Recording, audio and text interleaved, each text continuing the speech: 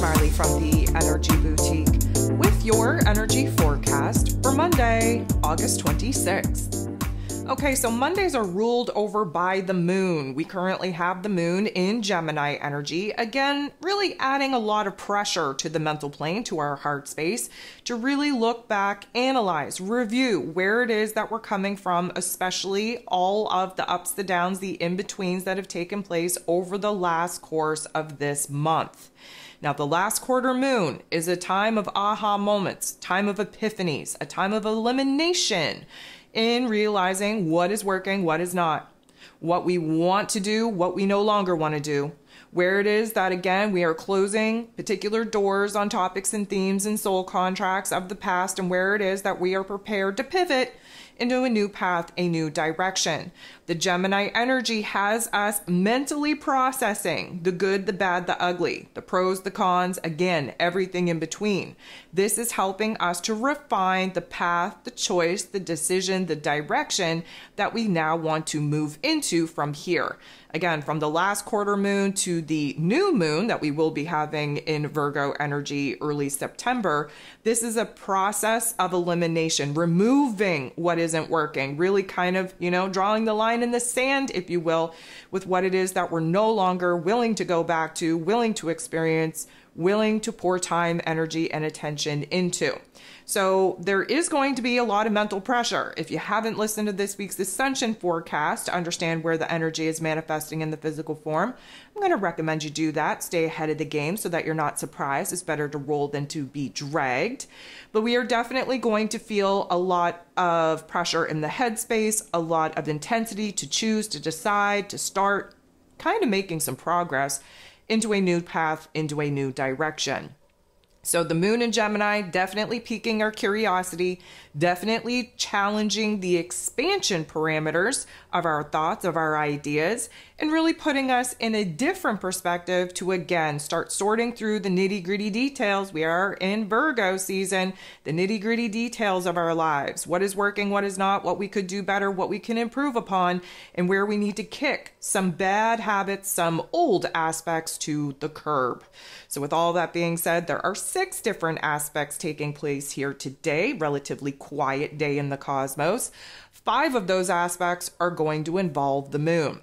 The one aspect that does not involve the moon is going to kick our day off. It is between Mars, the god of war, ruling over our physical energy, our drive, our passion, our desires, our action, even our anger. Of course, he's in Gemini energy, again, furthering the divide in our mental plane, in our heart space, especially with planning and strategizing the moves that have to be made to either close the door on the past or open new doors up to the future.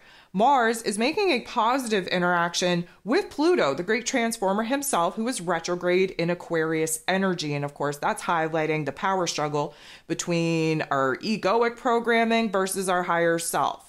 The old version of self versus the new version of self, our heart versus our head, all of the tug of wars going on at this particular point in time that is blocking us from truly moving on and truly working towards a new vision, new goal, new dream.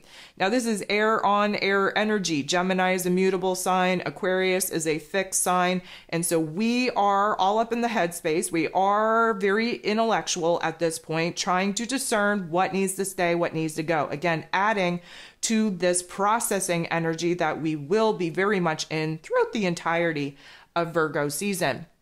So this is going to challenge us, if you will, to boss up, to make a major change, major transformation in our mood and our attitude, especially with getting very serious on making some solid plans, some solid strategies, especially revolving around what we're truly passionate about, what we're excited about, what we're inspired about, what we actually desire, what we actually want to bring to life. So this is definitely a boss up energy. We're feeling empowered. We're feeling like we have what it takes to do whatever needs to be done in order to kick certain aspects to the curb and, again, start making some progress in a new path, in a new direction.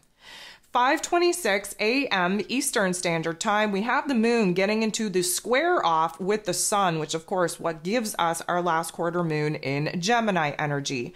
The moon being in Gemini, the sun being in Virgo, what do they have in common, you may ask? Mercury rules over both Gemini and Virgo energy. We know that anytime that the moon and the sun come together in any type of interaction, that there's going to be a new level of awareness, a new light bulb pop off on what we want, what we need, what we desire, and therefore what it is that we need to do to again clear away the junk and the gunk of the past and clear the space, clear the way to start pursuing a new path, a new direction. The moon in Gemini energy, again, emotionally speaking, trying to sort out the pros and cons of what it is that we're leaving behind and what it is that we now want to build towards. The sun shining a bright light in the Virgo energy is examining the issues, the problematic areas that are blocking us from actually making the progress that emotionally speaking we want to make. The square highlights the tension, the conflict between where it is that we're at and where it is that we desire to be, and the plan, the strategy needed in order to, again, close the door on the past, open the door up to the future. This is growing pains between how we're feeling and what we actually have the power and control over in our physical realms. We are in review, again, Mercury's retrograde. We are in reflection, we are in restructuring, readjusting, recalculating, reorienting our attention into a new path, into a new direction.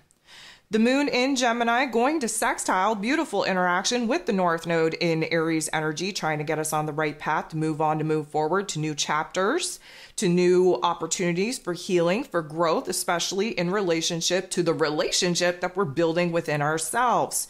The moon working in a positive energy with the North Node is putting us in a situation to start thinking about our future.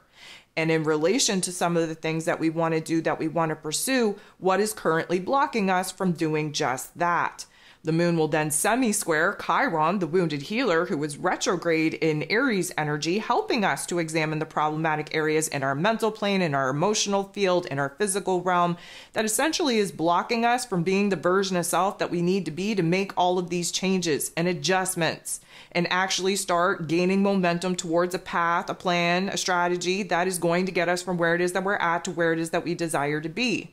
A semi-square is highlighting tension and conflict, though, maybe where we're not feeling so confident within this new version of self. Maybe we're not feeling well equipped or well prepared to make the changes that we know that we need to make. But again, this is helping us to reframe from a different lens, a different perspective, how it is that we actually see ourselves, how it is that we actually see whether or not we are capable enough of bringing these new goals, visions, and dreams to life.